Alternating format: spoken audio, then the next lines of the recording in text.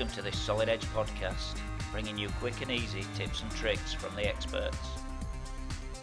Changing the length, width or height of non-symmetrical parts about their centre is tricky, usually requiring complex parametric relationship. Here's an example by Doug Steinbrook from the Solid Edge Field Support team that you'll find useful when developing parts in Solid Edge ST. Thanks for providing this example, Doug. Show how it's done. What I'm going to show you in this short demonstration is how to create a symmetry relationship and how to persist that within the model. So to start with, I just want to pick this face and begin to drag, and you can see that just this feature is being moved, that the feature on the opposite side is not moving, it's not symmetric. So what we're going to do is select that again. I'm going to use the relate command. I'm going to persist, which means to remember this relationship and tell it to be symmetric about this plane.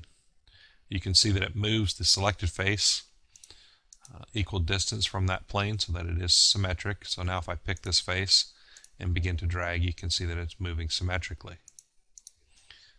I can do this even on faces that are not geometrically matched. So I'm going to select this face, run the same command.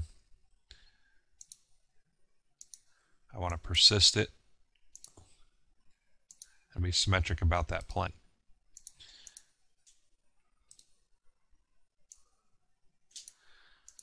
So now if I pick this face and begin to drag, you can see that it's going to move symmetrically. Now this is a persistent relationship, which means even if I suspend live rules, it's still going to maintain that symmetry. In this case, I'm going to move it to this plane so that now if I turn live rules back on and begin to drag, coplanar will be honored, and you can see that it's moving both of those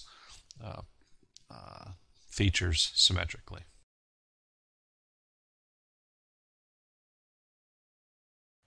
Thanks for sharing that, Doug. To learn more, go to www.siemens.com/solid edge or call your local Solid Edge channel partner.